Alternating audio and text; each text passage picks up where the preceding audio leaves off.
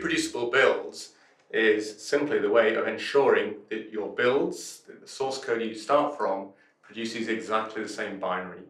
And it sounds like a very simple concept, but actually it's very difficult because it depends very much not only on the inputs, but the process that you use to produce the binaries. And the work we're doing at Adoptium at the moment is concentrating on how do we take a particular version of Java, source code, and produce exactly the same binaries at the end of it.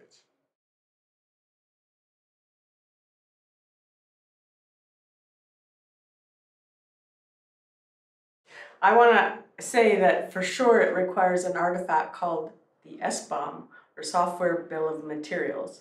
So this is the list of ingredients, what went into the artifact that you're distributing around the world to millions of consumers. The SBOM is going to tell you what went into it. It's going to allow you to track dependencies. The reproducible build piece actually then lets us say, okay, you gave us this list of ingredients, but how do I verify it? I can also reproduce the build based on that list of ingredients and get that exact same binary. So it's the, if you will, trust but verify piece.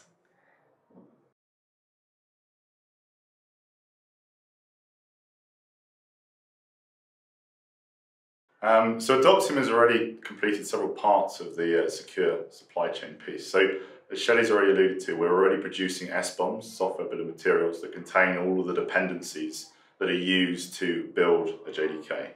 And that can be quite complicated because sometimes those dependencies do affect a reproducible build and other times they don't.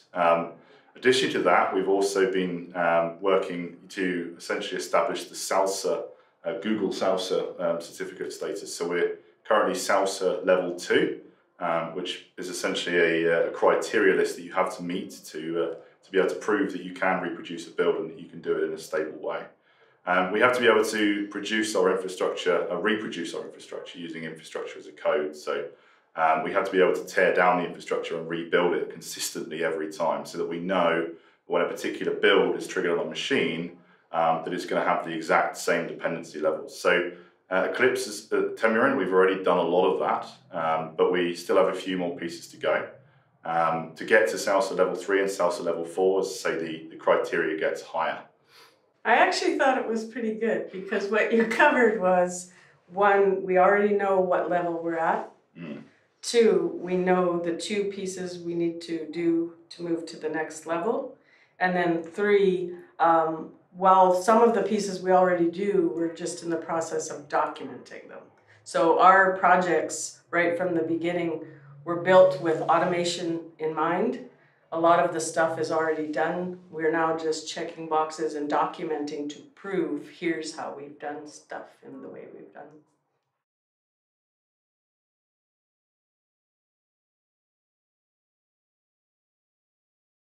That's a good question.